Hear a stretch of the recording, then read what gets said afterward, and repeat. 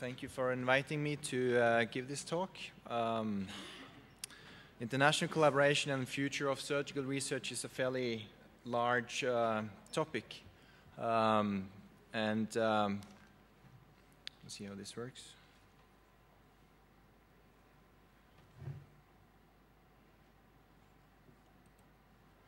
And I have to admit that I'm no expert in crystal balling. I've been told tongue-in-cheek that foretelling is difficult, particularly when it involves the future.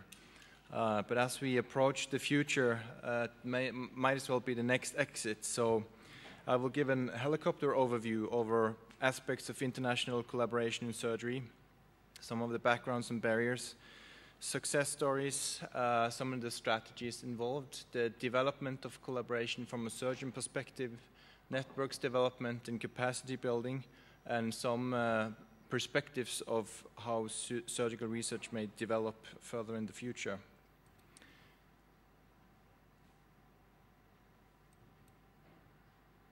The global view, or the global status of surgery, is that 11% of the global burden of disease are contributed by surgical conditions, and surgery are called a neglected stepchild of global public health. Globally, about 240 million operations are performed annually. Many of those, or the most of those, are performed in non-elective cases. In the UK, there is a 98% lifetime risk of having surgery. In the US, the average American receives 7 operations during his or her lifetime. Patients recruited to trials, however, are very low. In one California study, they demonstrated that less than 1% of all cancer patients treated for solid tumors were enrolled in some kind of study or trial. So there's a clear discrepancy between the number of patients available and the number of patients recruited to trials. And there's a discrepancy between the answers that we need in surgery and the questions that are being asked. If you look at the global population, which is steadily increasing, and if, in the view of the world mapper, where you see each country, the size of each country contributed by the relative number of inhabitants in each region, you see a large number of the populations live in developing areas of the world. Whereas if you look at the number of physicians distributed in the same map, you see that those areas of the world that are underdeveloped have the lowest numbers of physicians.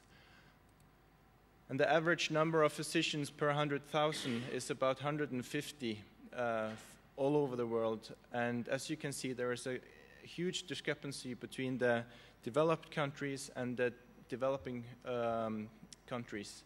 Further so for surgery, because surgeons are outnumbered by physicians by 1 to 5, in some countries by 1 to 10. So surgical provision is not equally distributed around the world. If you look at the UN regions around the world, there is a knowledge about collaboration going on.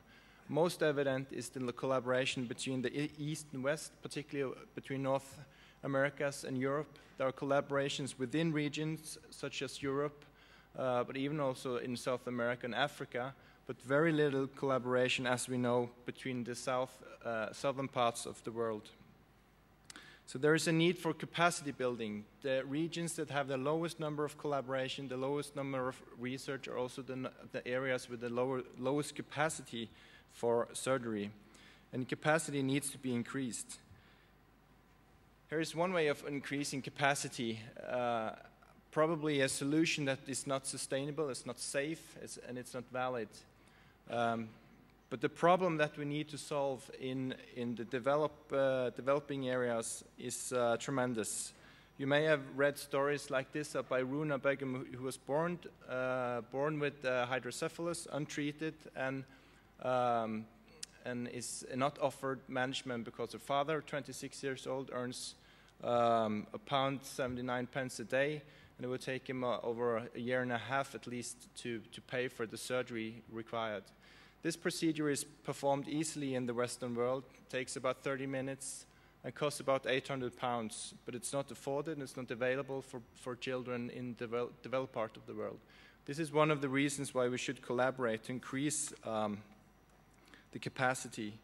And one group of surgeons have proposed a sustainable way of increasing the surgical capacity to children and also other surgical disorders in the developing world, where instead of having hit-and-run missions, one single-focused missions where you go in and treat patients and then you return to your home country, you contribute to build a sustainable system of general care where also teaching faculty, developing an academic culture, and producing all the steps would lead to a much greater surgical capacity that is sustainable in the region. And to do so, we might have to look at the pyramid of capacity building and research in an international collaboration in a different way. Look at the bottom line of the pyramid as capacity building as the primary initiative that can lead to registry-based data and later on to quality improvement and later on to fostering of clinical trials in those areas where this kind of capacity building is possible. From a global perspective, there is a large unmet need of patients with surgical disorders and a relative or true shortage of surgeons there. At the same time, many regions in the world see similar disease patterns now, in particular for cancer, cardiovascular diseases, and obesity. So there is a huge potential for large trials to being developed with sufficient power if surgical capacity is present, if academic knowledge is present, and if there is support to do this kind of work. The benefits would obviously be that you will have speedier and larger trials, bigger populations to recruit from, and the results would probably be more valid and more generalizable as data will be included from several regions. You have the potential of sharing cost, personnel, and facilities, and also increased success for major funding from agencies that will likely be positive towards large, sufficient trials. And you have the benefit of developing networks for further collaboration if you manage to work across nations. The challenges in clinical research are roughly in some areas similar between the developed and the developing world. In the developed world, we need to have sustainable and affordable healthcare delivery as our possibilities expand. The area of personalized medicine requires more specific resources being put into what is now being dubbed as new technology or nanotechnology and the use of genomic and proteomic and metabolomic investigations. Whereas in the developing world, capacity building is clearly needed to provide for affordable and sustainable healthcare and also for research development. There are also other barriers to potential collaboration between nations, being reimbursement issues, legislation, regulation, and patient access to medical devices. Shown in this picture is the average time before governmental or approval of a medical device is given until the device is given into the patient market. And this is clearly demonstrate there is a huge difference between the European markets, the North American markets, and there is a difference also between governmental and private funding. By working together in collaboration, one could envision that the future pressure on the governments and the nations would provide for equal access to medical devices if trials are run within the same regions, of course, across nations. And of course, there are cultural barriers. The US may view the Europeans as different from themselves and not want to collaborate with what they think is the outside world. So to sum up, many of the barriers to collaboration and recruitment in trials are either surgeon-related, it can be patient-related, it can be socio-politically related, it can also be methodology-related. And these are the things that we need to overcome for the future. Also, surgical trials are constantly being criticized for being poor, for being less than perfect organized. As this study from last year in the JACS showed that there were several flaws in the majority of interventional trials published in surgical journals.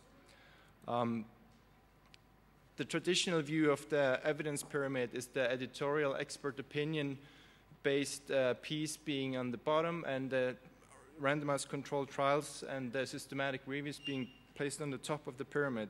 We have to remember that this is a way of educating and pointing the opinion of the level of evidence. And there are many pyramids. There are food pyramids. There are all kinds of pyramids. I mean, we might have to think of these evidence pyramids different in the future. Some have suggested that rather than a hierarchical method, we should look at the evidence as circular instead. And particularly for surgery or surgery type of research, ways of discovering or rediscovering methodology that applies specifically to surgical problems may have to be taken into account. Being more pragmatic about the randomized controls that are being run may be one solution.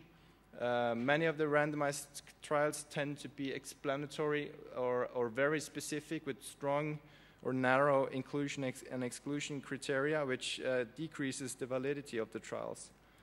And I'm not going to go into detail in this busy slide, but it tells you the pros and the cons of selecting which trial to apply to your research question as a surgeon. And I think this is the kind of a knowledge that new surgeons need to be taught to become surgical investigators or surgical trialists. So, of course, there are examples of success from the past, both concerning randomized controlled trials and observational trials. In randomized controlled trials, you have, for example, the CRASH study published in Lancet, the Safe Surgery Saves Life study group published their observational study in the New England. There are recent consensus work published by a group of surgeons published in both Annals of Surgery and the Gut. The difference about this consensus work compared to the consensus work performed in the past is that it was a web-based work that involved over 1,000 physicians, which included a much greater opinion base than in the past when 10 or 20 expert leaders met and agreed on a consensus report. And there are now registry collaboration ongoing, for example, in Europe, a hernia surgery registry, which includes patients from 20 different countries. And there are agreements between orthopedic registries in North America, Australia, and Europe to collaborate between their own registries in orthopedics. So these are studies that have shown that it is possible to collaborate and to collaborate across types of research and types of level of evidence. Everyone agrees that the surgeon needs to be technical, adept, has to have knowledge about the disease and non-technical skills to treat the patients. And preferably, a surgeon should develop these skills within an academic framework. But we also know that what surgeons love to do is to operate. And if you ask a surgeon what he thinks, how he operates, he said, he does it perfectly, I do it my way. And all surgeons believe they are in the upper top 10 percentile of performance. Even if you should ask a health politician, tell him or her that 50% of the surgeons perform below the average performance score, they would be outraged and launch a committee to have that remedied. But we know that most of surgery is performed on an average basis without much necessarily academic background. And if you ask surgeons of a solution to a problem, you will have two different answers, which both will be correct for the same kind of problem. And the surgical bias is probably also why another reason why surgical trials tend to be doomed as poor or not correct in the aftermath after being published. So, in addition to learning the right methodology, we need to overcome the biases that are inherent with surgical research. Also, when you ask surgeons worldwide, surgeons tend to say they have no time to do research or little or no funding, and this has not improved in the current recession. There are no limited infrastructure in most hospitals or in most institutions. There's a lack of research training and a lack of mentors. And these are also barriers that need to be overcome. So one might ask, what's the benefit of doing academic surgery? Where's the beef? What's in it for me? How should you separate the sheep from the goats? Again, pointing at the structure of training, won't work.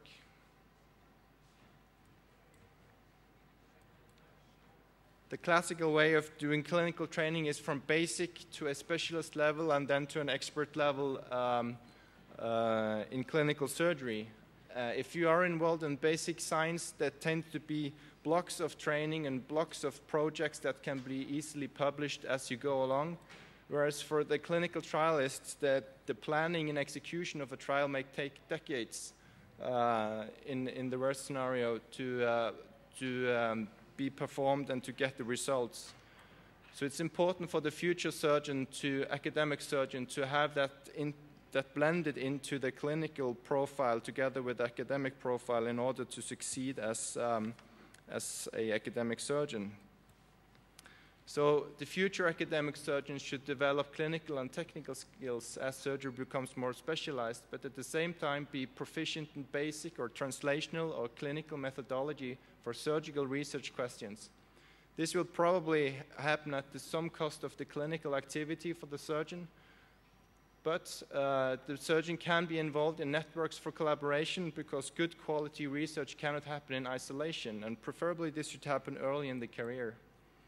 So the development of networks and trial centers and research hubs it's the next step in international research collaboration.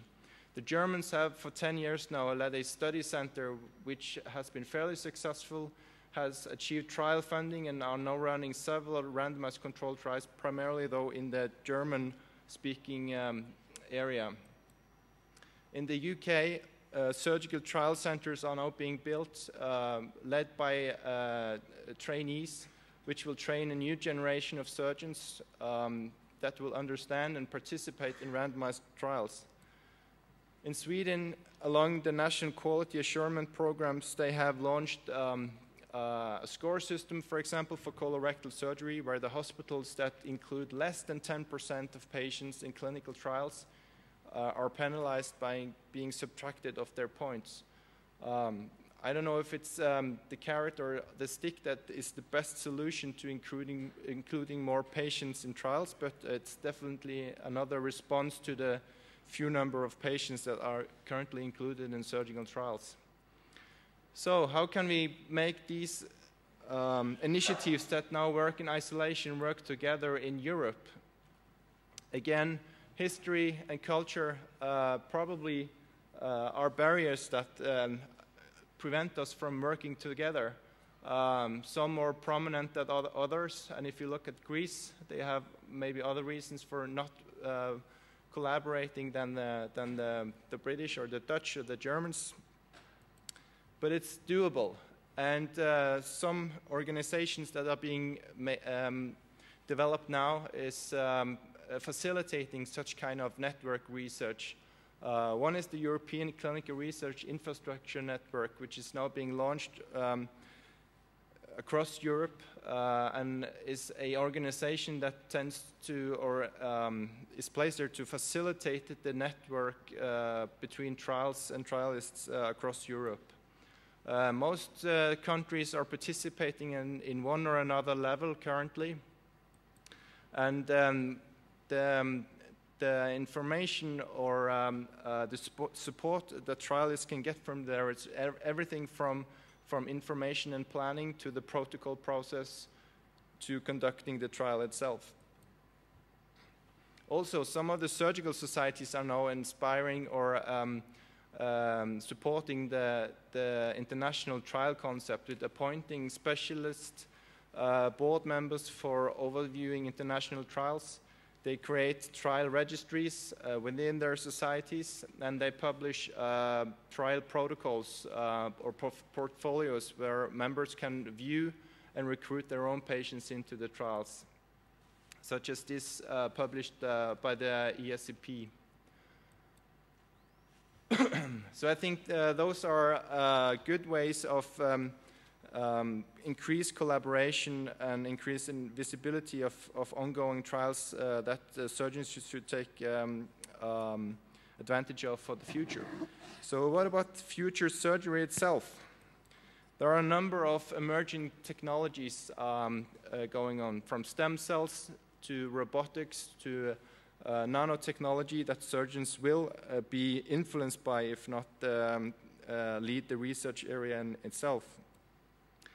There is already now being published the regeneration and the experimental transplantation of bioengineered kidneys based on stem cell products, which is now possible in the lab. Of course, stem cells are pluripotent and omnipotent cells, which we just, as we know now, have no complete control over. And they might develop into all kinds of cells. What we are afraid of in the humans is development of cancerous cells, of course, from normal tissue. The surgical researcher will be involved in translational research and should be directly connected to the surgical questions that needs to be addressed in this area. It's a complex field with a need for collaboration between a number of disciplines, but I think the surgeons should be in the center of the research and not only delivering the tissue to be investigated. We need to wrap up, Kjetil. Yep. And we might see new technology for the near future that directly influence surgery or how we perform surgery, such as imaging of tissues in a new way. Summerskill told a bit about internet and social media. I will go quickly through this. Social media is changing the landscape that we work in. We are probably not aware of how this will directly influence surgery as a science, but it's already being there. E-medicine, e-surgery, e-health is developing rapidly. The paper journal of the past is gone. The new areas, the e-journals, with the possibility to connect between different centers, creating hubs that can gather information across the globe. We will probably see new technology that we cannot envision yet, as of yet, how it will influence surgery and surgical research and possibilities to there. We know that the patients will have a greater influence than in the past. Each decade has its own research agendas, and the current research agenda is to putting the patient in focus. The patients want to get involved, and currently there is a patient-centered outcomes research institute being launched in the USA with a number of clinical database research networks collaborating with patient-powered research networks, where the patients are actually allowed to put their opinion into the clinical work being done. So briefly to sum up, the future will be technology and biology driven, and the surgeon should be in the middle of the technology and research being done. Health service research will be instrumental both from the developed and the developing countries. Patient-oriented and patient-driven research will be the focus for the next decades. Education should be instrumental to evolve the modern surgical scientists, and we should focus on education of research methods that applies specifically to surgical questions. And this also involves development of international networks and trial hubs with increased international collaboration. Thank you. Thank you.